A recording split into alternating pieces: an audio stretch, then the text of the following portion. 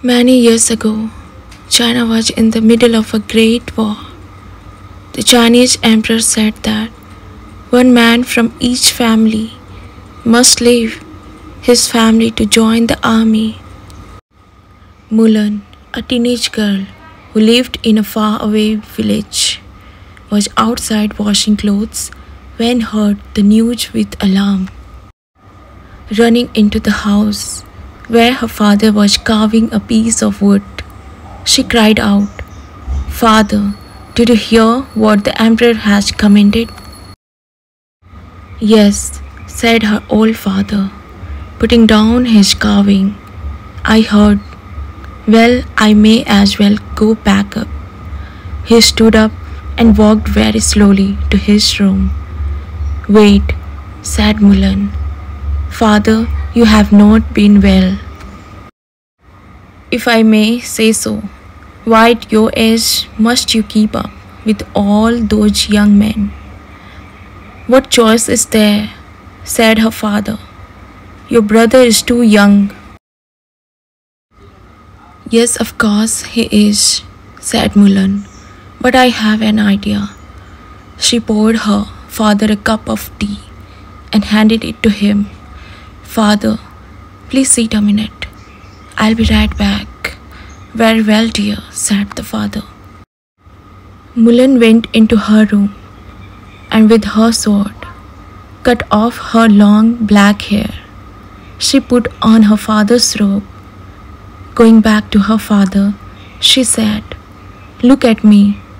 Now I am your son. I will go in your place. I can do my part for China as well as anyone else can." "What? No," cried the old man in horror. "You cannot go to war.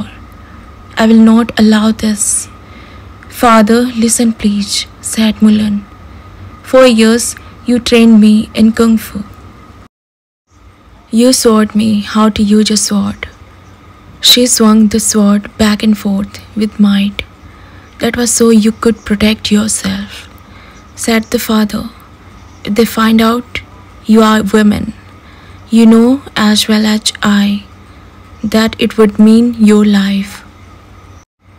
"No one will find out, father," said Mulan. She picked up her sword and kissed him goodbye. "I love you, father," said the daughter. "Take care of yourself. Tell my brother I said goodbye." She climbed on one of the family's horses, and off she went to join the emperor's army. In the army, Mulan proved to be a brave soldier.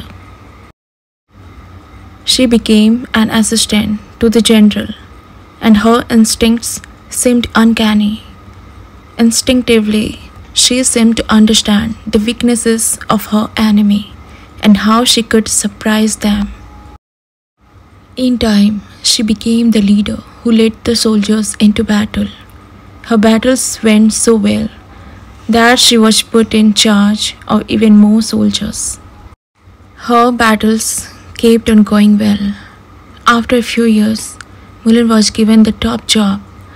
She would be general of the entire army.